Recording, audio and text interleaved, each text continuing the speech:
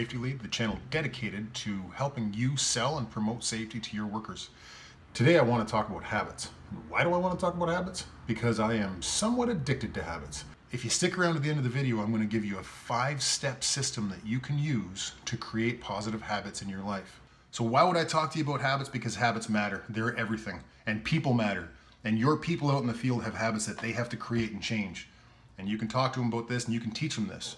Why are habits so important? They make up about 96 to 98% of all of our behaviors. Our subconscious mind is so powerful and so big that it controls almost everything we do.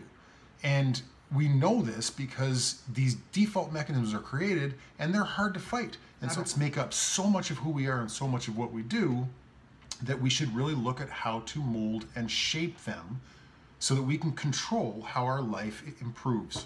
And so this is something that I've dedicated a lot of time to. And I've got a system for it, and that system is really a 5-step system. The 5 steps to creating a new habit. Step number 1, you need to choose a habit. Now this habit should be tiny, it should be very small, minuscule, tiny little habit, something that you can accomplish without even thinking about it, something you can add to your other behaviors, but the smallest thing you can do that's going to have a large benefit on your life. So you have to take some time to think about this. What tiny habit can you instill in your life? Think about your relationships. Think about the people that you love. Think about your work. Think about your wealth, your money, what you have, what you need, what you want. What habit can you make? Can you start looking at your bank account every day?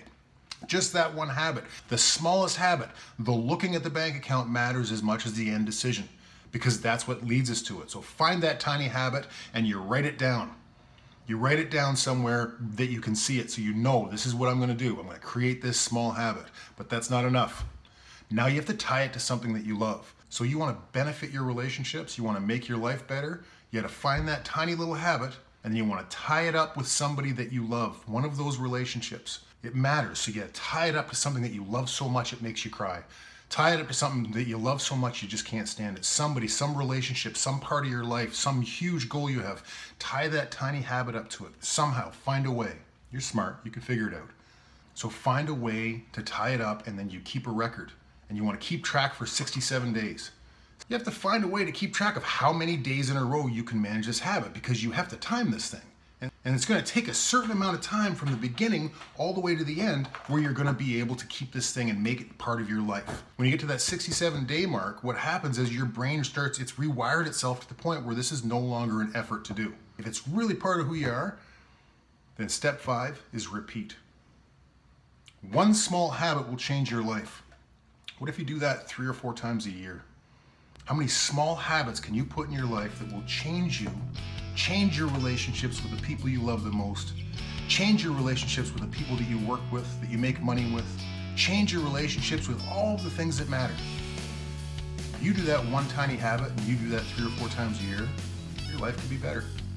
Thanks for coming. Please subscribe, follow, check in, like, comment, ask questions, do whatever you want. Have a great day.